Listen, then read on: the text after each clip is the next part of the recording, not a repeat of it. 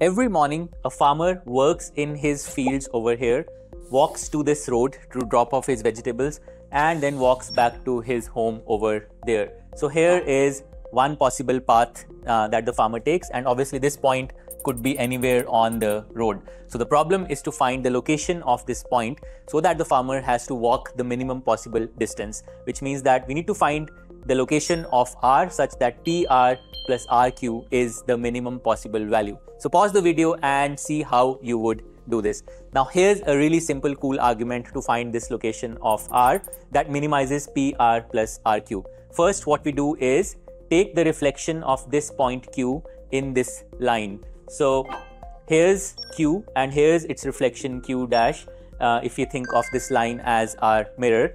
And what this means is that PR plus RQ will be the same as PR plus RQ dash. Why? Because RQ is the same as RQ dash, as these points are mirror images in this line.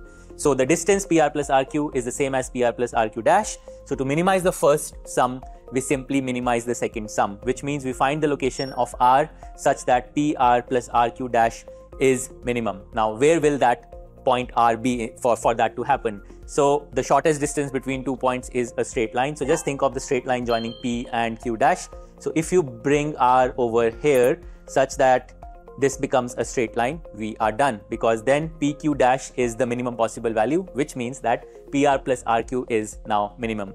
Really elegant argument, right? Let me know what you think.